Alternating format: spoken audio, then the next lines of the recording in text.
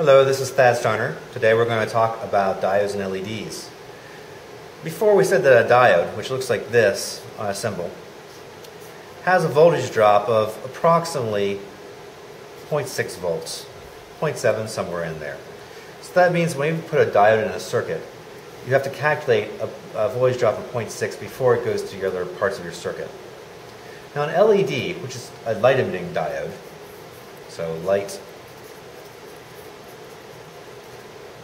emitting diode, or LED for short, actually can have all sorts of different voltage drops depending on the particular brand and model and design. Now they're generally indicated by a normal diode but with a little photon coming off of it. Now the problem with LEDs is that they're current limited. If you just hook them directly up to a battery, they'll blow out. You'll get a little bleep and that's it.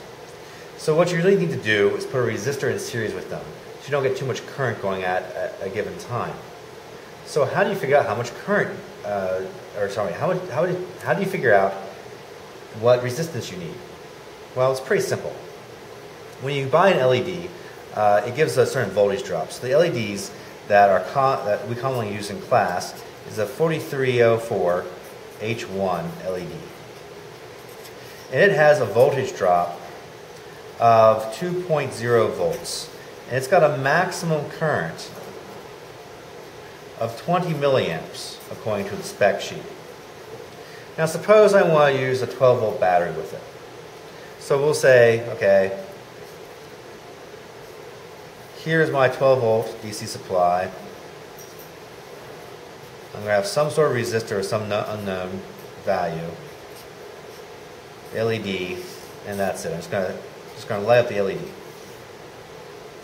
Well, I know from Ohm's law that I equals V over R. So consequently, R has to equal V over I. Well, in this case, R should be the voltage drop across this resistor. Remember, this is going to have 2 volts drop here, so the rest is going to be made up by this resistor. So it's going to be 12 volts total minus 2 volts for the diode. So 12, or I should say, let's do this explicitly, VCC equals 12 here. VCC minus the voltage drop over the max current, which in this case is 12 volts minus 2 volts over 0.020 amps, which equals, let's see here, 10 over 0.02 is 500 ohms. So if I want to get the max brightness out of my LED, I put a 500 ohm resistor in it, minimum.